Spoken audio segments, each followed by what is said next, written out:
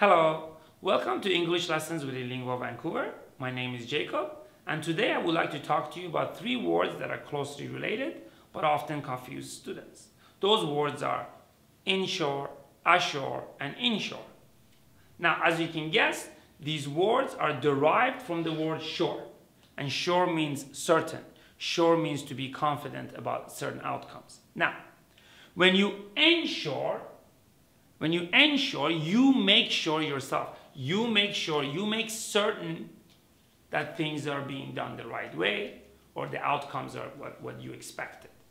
So I need to ensure that this video is helpful to my audience, right? Parents need to ensure that their children are taken care of properly.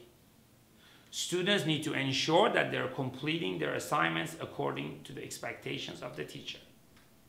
We all need to ensure that we are doing things the right way. However, when we assure, we make someone else feel certain about an outcome, feel sure about an outcome. So a student needs to assure his parents that he's doing his homework and he's doing his due diligence at school. We need to assure our employers that we are doing our job properly. We need to assure our romantic partners that we are faithful to them.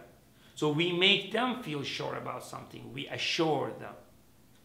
And of course, the word insure is related to money and finance. It's very technical. It simply means to get an insurance policy. So you insure your car, you insure your house, right?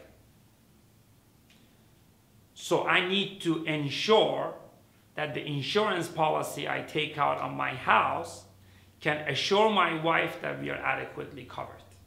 I hope the last example was helpful. If you have any questions or comments about this video, please leave them below. I'll be more than happy to respond to them.